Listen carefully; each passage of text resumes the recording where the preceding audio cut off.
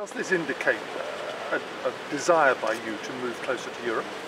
What this is about working with all of our European partners to challenge Putin's appalling war in Ukraine, but also to work together on the issues that we all face.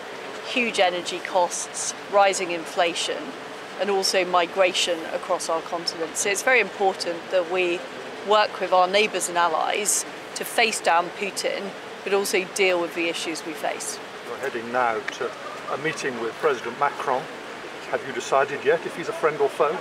Look, I work very, very closely with President Macron and the French government, and what we're talking about is how the UK and France can work more closely together to build more nuclear power stations and to make sure that both countries have energy security in the future. And we're both very clear, the foe is Vladimir Putin, who has, through his appalling war in Ukraine, threatened freedom and democracy in Europe and pushed up energy prices, which we're now all having to deal with. So he's a friend, you can say that? He is a friend.